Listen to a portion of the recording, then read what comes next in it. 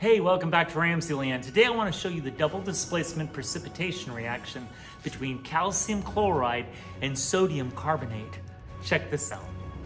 All I'm using in this investigation is sodium carbonate, calcium chloride, my dropper, my heat gun, 2 graduated cylinders having 100 milliliters of distilled water, and my spoon. Begin by measuring out 4 grams of calcium chloride. Next, add your calcium chloride to 100 milliliters of distilled water and stir the solution until it becomes aqueous. Next, measure out 4 grams of sodium carbonate on your metric scale.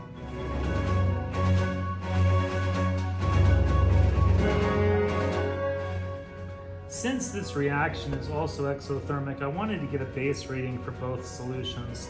So this is our aqueous solution of sodium bicarbonate, and right now its temperature is reading, it's like about 67 degrees Fahrenheit. And let's get a base reading for our solution of calcium chloride.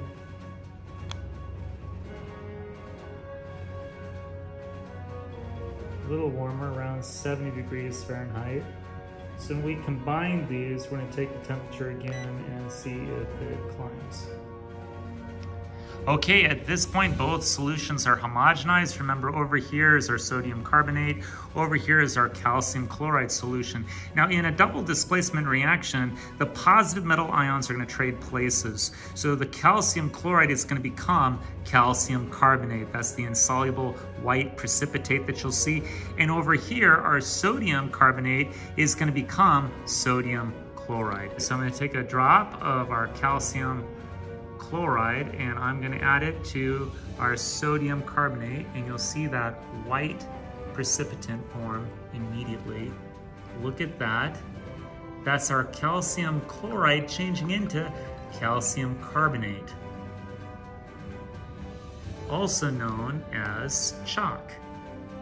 Now this is also an exothermic reaction, so I want to test our heat gun here and see how hot it is. Yep. It's already up to 98.6 degrees Fahrenheit, up from 70 degrees when we started. Very exothermic reaction. Here's a close-up of that calcium carbonate that is falling out of the solution. That is the insoluble solid precipitate that forms in this double displacement reaction. And calcium carbonate is simply what we use for chalk. So what's going on in this really cool double displacement precipitation reaction is you start out with the reactants calcium chloride, that's the CaCl2, and sodium carbonate, that's the Na2CO3. When those combine, the positive metal ions of calcium and sodium trade places, and so you get the products calcium carbonate, that's the CaCO3, that's the white insoluble precipitate that we use as chalk, and of course sodium chloride, that's the 2NaCl that stays in the aqueous solution. Now, since the oxidation number of atoms in this reaction do not change, this is not considered a redox reaction. I hope you enjoyed today's edition of RamZland, and I'll see you next time.